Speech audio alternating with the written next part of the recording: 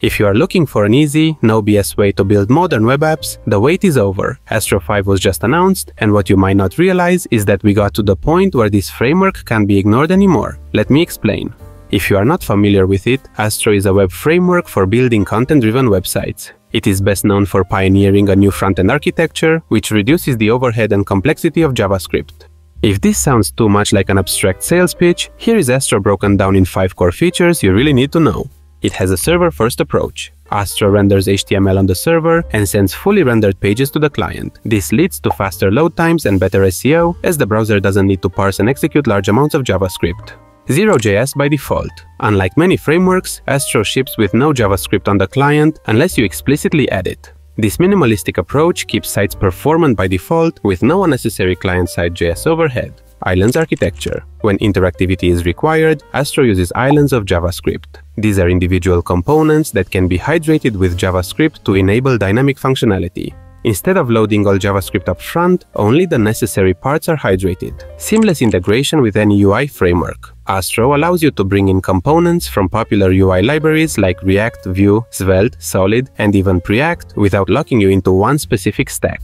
This means you can mix and match the best tools for your project, allowing for flexibility and reducing the need for rewrites when incorporating components from different ecosystems. Content first with powerful content collections. Even though Astro is fast by default, it's made for content-heavy sites. Features like content collections allow you to organize and manage your site's content easily in Markdown, with type-safe front matter, automatic slugs, and powerful API integrations. This makes Astro a good fit for any type of web app, ranging from a blog to a fully-fledged e-commerce site. So, at this point, Astro is a mature framework with a proven track record and with a wide variety of features. Now that we are all on the same page with the core offering, let's see what the hype regarding V5 is all about. One of the highlights of this release is a new way to manage content in your project. The content layer is a flexible and extensible way to interact with content, providing a unified type-safe API to access and define your content. While storing content in Markdown directly in your repository is fairly common, it might not be the best dev experience.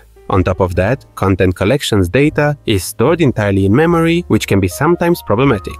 The content layer is an intermediary step between your content collections API and your data source. This is where you can define functions which fetch data from any source and then unifies it in a type-safe format which can be used across your project. Next, server islands are a new primitive, allowing you to defer the rendering of dynamic content until after the initial page load. You can mark your components with the server defer directive, which tells Astro to skip the rendering of this element in the initial server response. This lets you cache the static page behind the CDN with some initial placeholder content. When the dynamic HTML has loaded, a small inline script replaces the server island on the page with the HTML result of the deferred render. This might not sound like much, but it's interesting to see the ongoing efforts frameworks are making to speed up both initial page load times and dynamic interactions. Another small quality of life improvement is the Astro environment module that provides a type-safe way to define and access environment variables. Once your variables are defined in your Astro config file, you'll be able to access them anywhere in your code in a seamless manner. Finally, in Astro 5, it is easier to mix static and dynamic pages. By default, Astro generates static pages, but you can render pages on demand with a simple config tweak.